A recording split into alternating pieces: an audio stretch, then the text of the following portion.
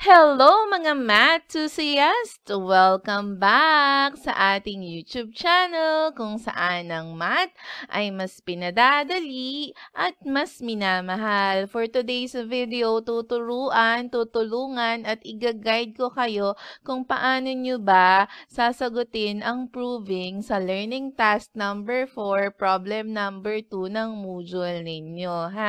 Pero bago ko simulan ang video na ito, siguraduhin na munang napindot nyo na dyan ang like button o wag nang ipagkait kay ma'am ang like no.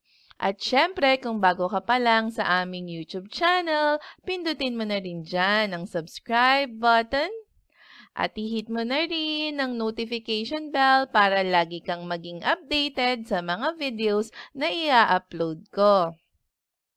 Okay na? Na-like, na-subscribe at na-hit na rin ang notification bell? Kung okay na, simulan na natin. For your learning task number 4, problem number 2, you have your given segment MQ.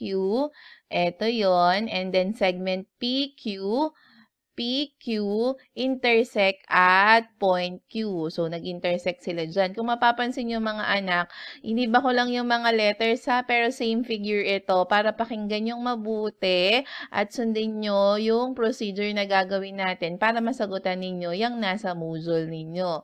Okay? So, we have to prove that the product of segment MQ, asan yun? Ito.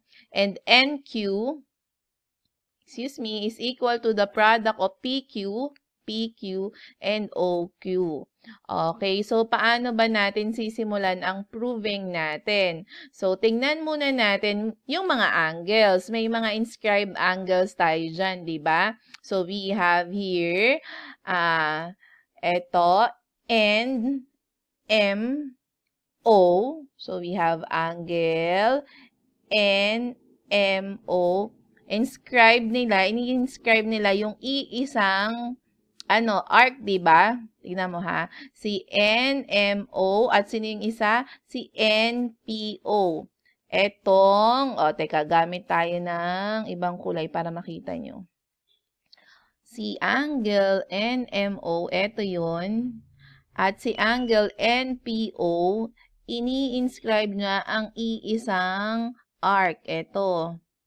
Which follows na yung mga angle na ito, dahil iisa lang naman ang ini-inscribe. Ang ini-intercept niya pala.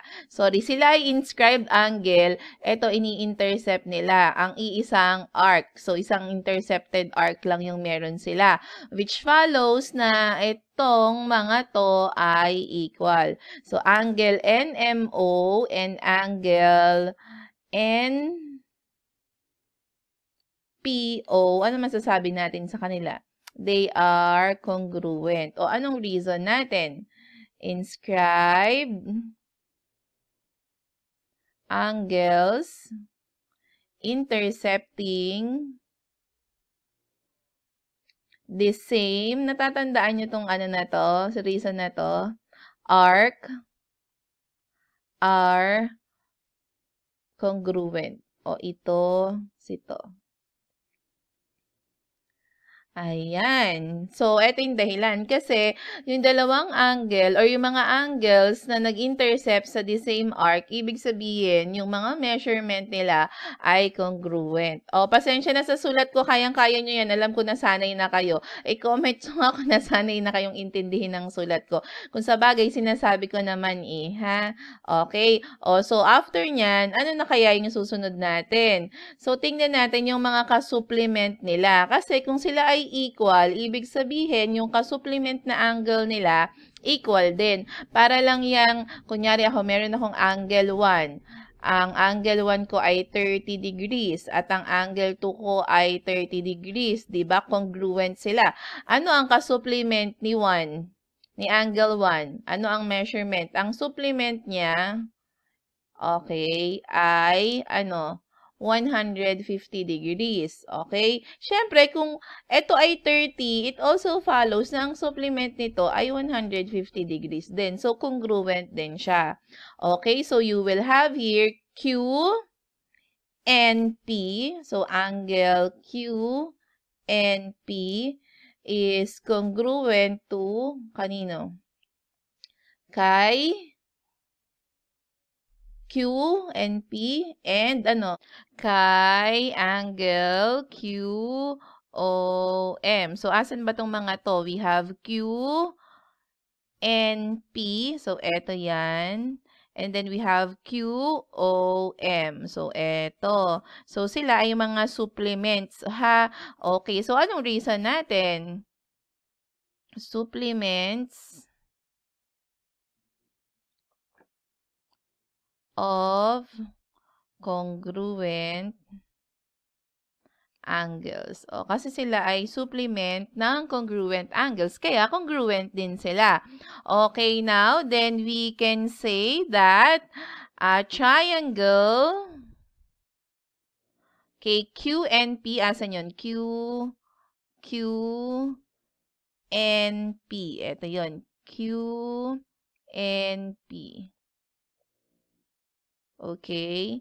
Is similar. So, hindi natin sinasabing congruent sila ha. Similar lang to, ano, Q,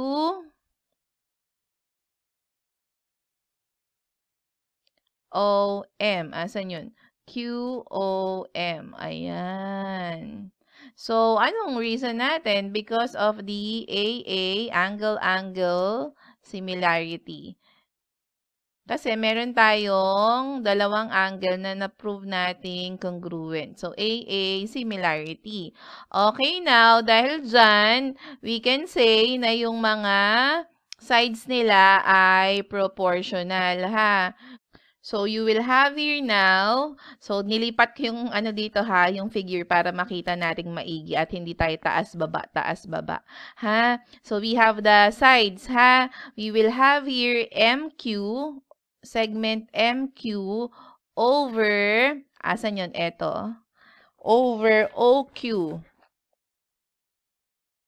Okay? Is equal to, so MQ, OQ. Susunod naman dyan, eto naman, PQ. Ano naman yung kasama niya? Eto naman, NQ. Okay. Sorry, NQ. Ayan. So, anong ano natin dito? Reason natin dito. Ang reason natin dito ay lengths of sides of similar triangles are proportional. So, proportional sila.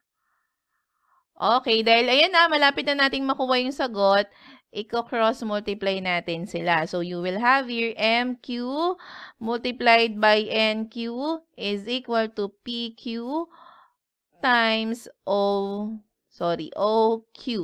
So, anong reason? Because of the multiplication property.